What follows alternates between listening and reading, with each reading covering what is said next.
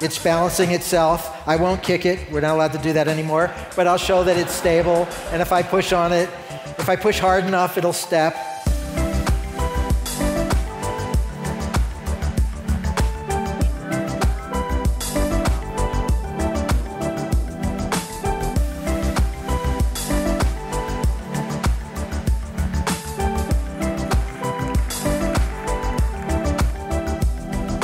So you would agree with Elon Musk, he said, and he's been ridiculed for that a bit.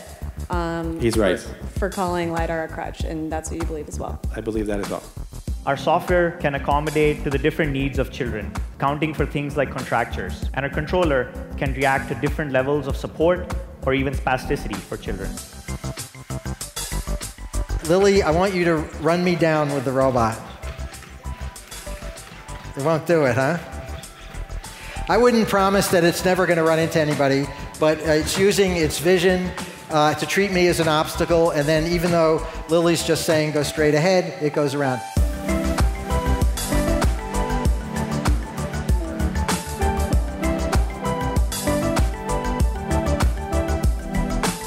See, I would never say these things, at least not in a public address, but someone else would. Someone like Jordan Peele.